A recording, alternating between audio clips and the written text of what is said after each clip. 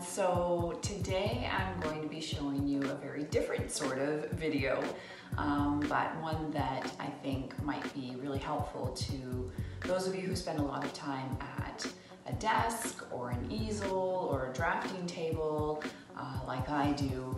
And I get a lot of stiffness because I have a tendency to contort myself into these awkward positions while I'm getting really close to my artwork, and whether I'm at an easel or my table, I lose track of my body positioning, and I can kind of maintain that awkward position for quite a long time, and that can be super detrimental once I'm done my actual session.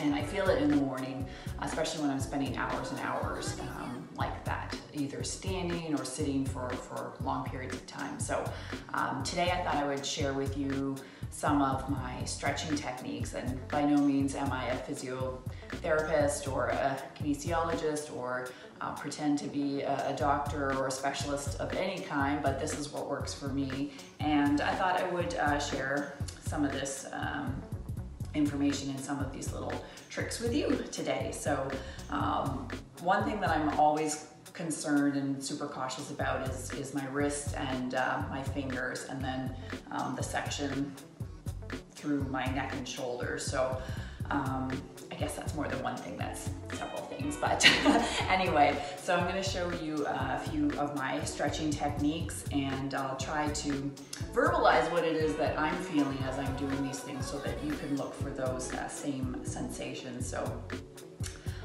the first thing that I do immediately is just stretch my hand out. So I'll just shift over into this position so you can see a little bit more. So I put my arm out in front of me, and you can of course do this standing as well, but I put my hand out in front of me and I push the heel of my hand out, or the heel of my palm out towards the wall, and I just gently create a little bit of resistance at my fingertips with my opposite hand.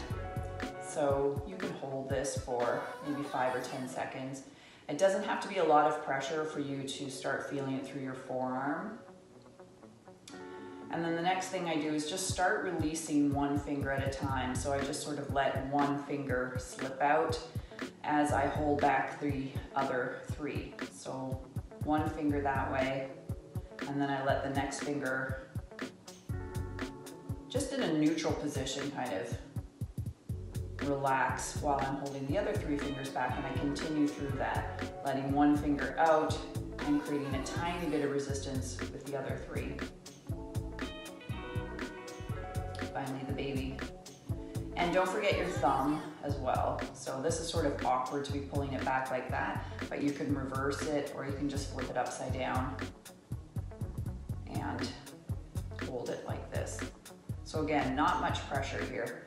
Try to hold it out directly in front of you when you are doing this yourself. I'm just rotating to show you more easily. So then, I mean, you do really whatever feels good to you essentially, but I do a lot of wrist rotations, not just out in front of me, but I also pull my arm out to the side of my body. And if I really want to stretch in through here, I actually create a little bit more resistance by turning my head, so you can just tilt your head, or you can even turn it for a little bit extra pull. I can personally feel this through my neck, shoulder, all the way down to my wrist. And I can do these nice slow rotations and just flip it back around. So we've pushed the palm this way, but you can also do the reverse where you just pull your fingers back in that direction. Now, I like to also just stretch my fingers out,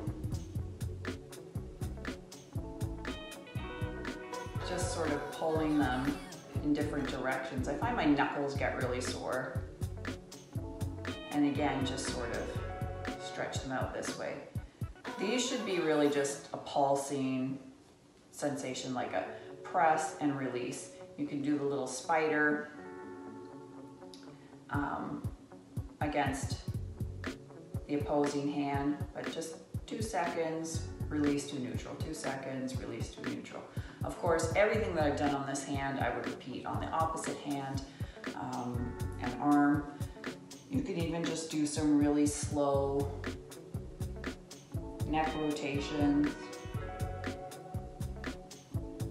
And always make sure you're sitting up nice and tall for this. You can also do just really slow C shapes where your chin is just tracing, like it's more like a U shape, tracing a U shape on your chest and shoulders. And then big head rotations.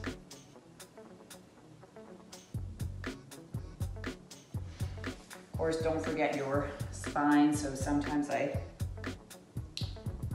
pull my spine back and create an alcove in the front of my body, and then you can arch your back to just create an opposing stretch. So I think that's about it. I already feel really good in this arm.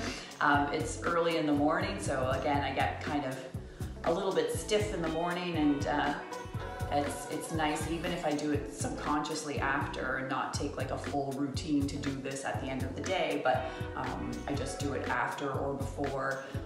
I tend to just stretch or want to stretch naturally in the morning anyhow, but adding that little extra bit for your arms and your hands and your neck and your shoulders should keep you nice and limber throughout the day and through your painting practice. And then don't forget to stretch your body out to counteract any of those awkward positions that you've been in all day. So anyway, I hope you enjoy this, and I hope that you find time to integrate this into your own painting practice as well. Take care, happy painting. See you the next time.